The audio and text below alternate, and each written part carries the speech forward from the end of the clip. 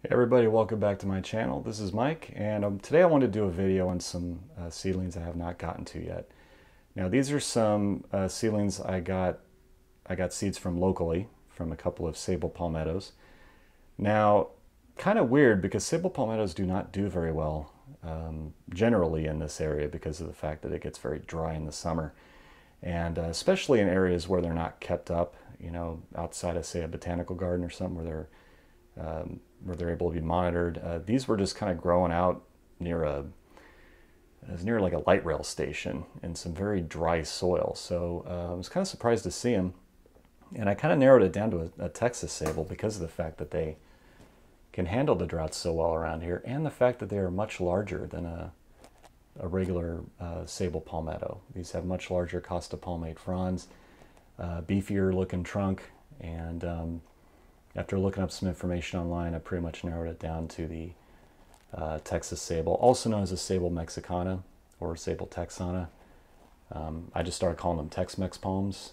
I don't know if anybody uses that term, but I just started doing that for fun. And this one right here looks like it's starting to maybe get its first fan frond, but I don't know, we'll see. These seeds I got, these two right here, I got the seeds in early 2018. And so these are about 2.5 years old. Following year, I got some more seeds from the same trees. So these are about 1.5 years old. These actually came up, I believe, on their own in the open pot. I put them in the baggie, but they weren't really doing much. And then they started to come up out in the open pot once the weather warmed up. I just put them out front, and they popped right up. And then these I grew. These started in the bag. And then I moved them onto a pot and set them outside. And these are really the only ones I have not had to bring in from out of the sun. The other Sabal palms I have are not doing very well in the full sun and heat here.